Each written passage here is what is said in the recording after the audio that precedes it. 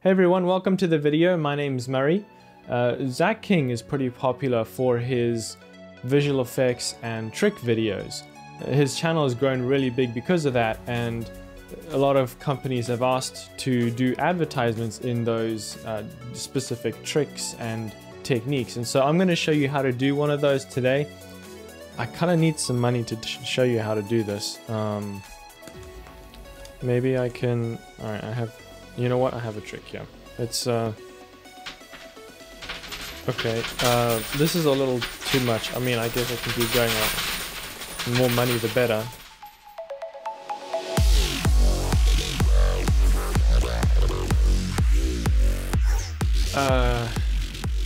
I think I just destroyed my desk.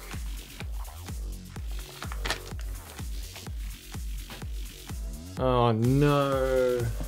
I should have thought that through. This is... Well, just to show you guys what this looks like now. My desk has coin dents in it. Alright, so the first thing we have here is our base plate, and I'm just going to go ahead and go grab my other footage where the coins are falling through the plastic bag that I have.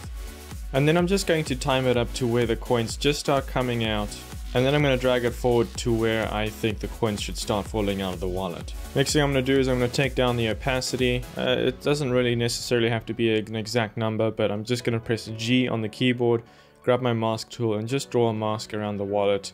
I'm going to try and be as accurate as I can, because this is going to matter later on. And then I'm just going to go down and then out through the other side, and then I'm just going to connect the mask all the way on the other side here. Next thing I'm going to do is I'm going to click the stopwatch, and I can actually go to the tracker and track forward, and sometimes it might follow the wallet.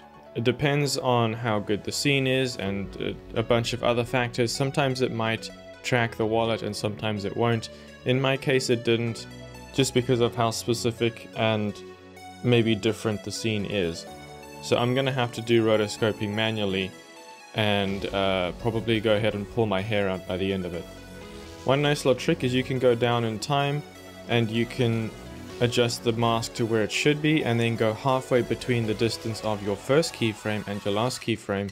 Make sure the mask is correct again, and then you can keep cutting that distance in half and keep adjusting the mask, and the mask is going to automatically adjust between those keyframes to get to the next spot. And sometimes it'll be accurate and sometimes it won't, but it'll definitely cut your time in half. It'll help you speed up your workflow and you won't have to mask every single frame.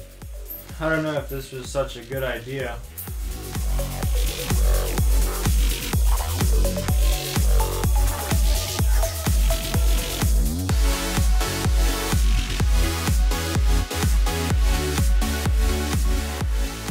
And once your masking is finished, you can just check to see what it looks like. Next, I'm just going to toggle down the mask here. I'm going to just increase the opacity all the way up. And you can see it's cut me out. Don't worry, we'll fix that. I'm going to take the feather up to maybe 8. And at this point, I'll just go through and just make sure that the mask isn't cutting the wallet or anything else there. I don't have to worry about my body by the chair. I'll fix that in just a bit. So once we have our masking finished, I'm going to go ahead and duplicate the background layer that I have of me, and I'm just going to drag it to the top, and then I'm going to press G on the keyboard, drag around with my mask, and I'm just going to connect it again. And what I need to watch out for is my chair moved a little bit, so I'm going to have to fix that. I'm going to drag the mask out so that the whole chair is in the mask rather than out. That way I can avoid this strange handle of the chair being cut off halfway through. And one thing here, you can see the coins, it looks like it comes out through my wrist, so I'm just going to do some coin removal. On the same layer that I have the coins, I'm just going to drag a mask around those coins. And then I'm going to go down to the mask here, and I'm going to click add. I'm actually going to do subtract, so it removes those coins. In fact, I'm going to go and do none for now, just so I can see where they are.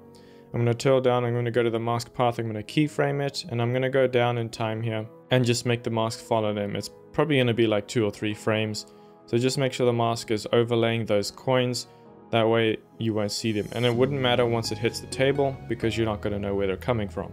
Now the previous keyframe, I'm just going to add a keyframe to the opacity of the mask. Then I'm just going to go down in time and take it to 100, and the first keyframe is going to be 0. That way you can't see the mask, because otherwise it's going to subtract other stuff as well. So it's only going to be active for the duration of these coins falling. And then don't forget to subtract the mask.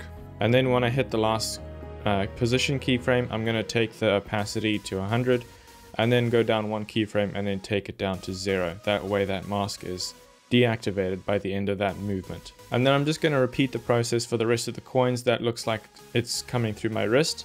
That way it looks a little more realistic.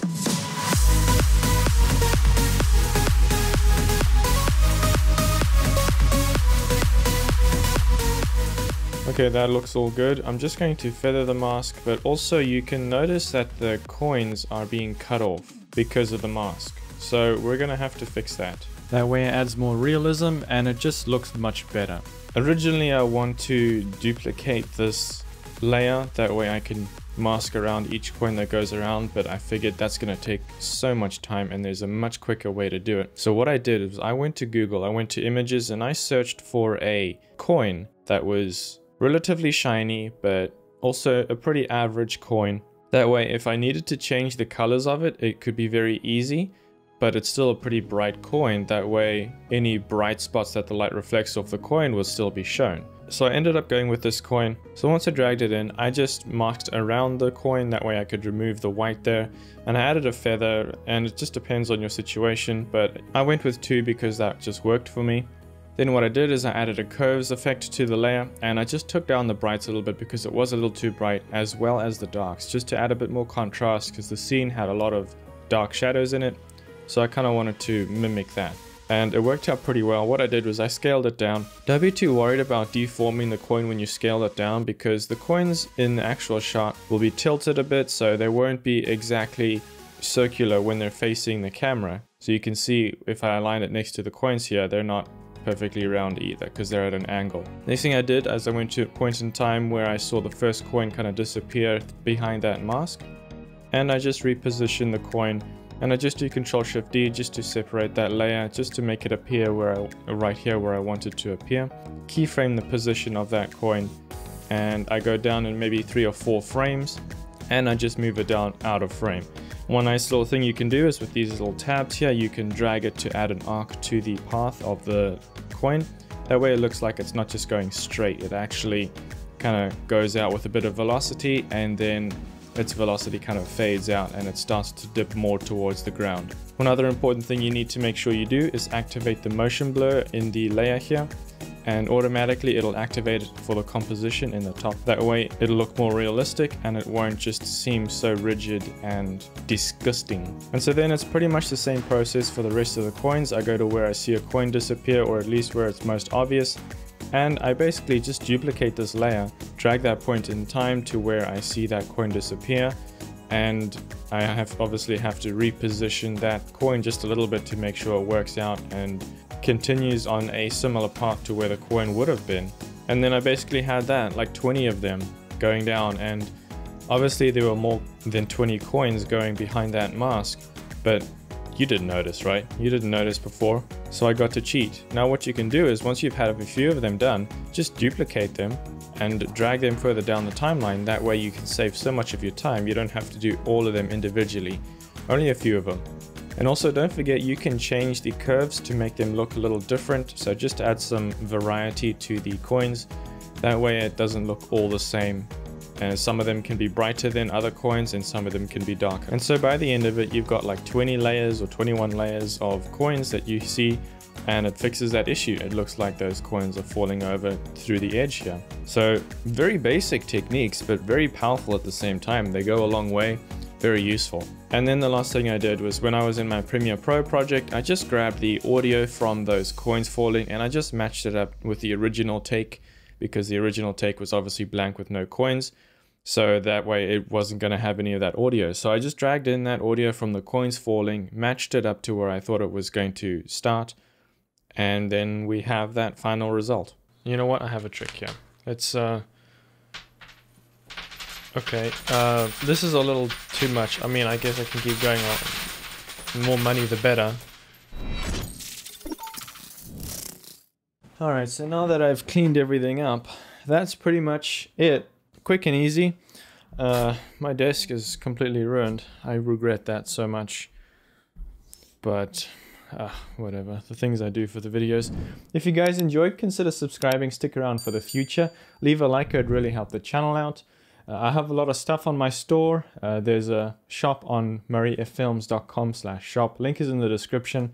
Feel free to support the work that I do. I do this full time, so I appreciate any of your support. There's also a bunch of free stuff if you guys are interested in that. But yeah, until next time, remember, keep smiling, keep shooting. I wonder if you can fix this. Okay, so it's right there. Gotta make sure I don't move this chair. This chair's got to be in the same position. And now the coins. So around about there.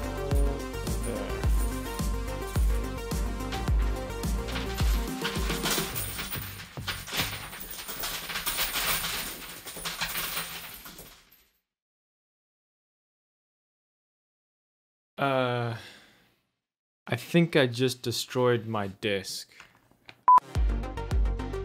I mean, if you're still watching, good for you. But the video's over, so you can leave if you want, or you can just keep watching me pick up coins.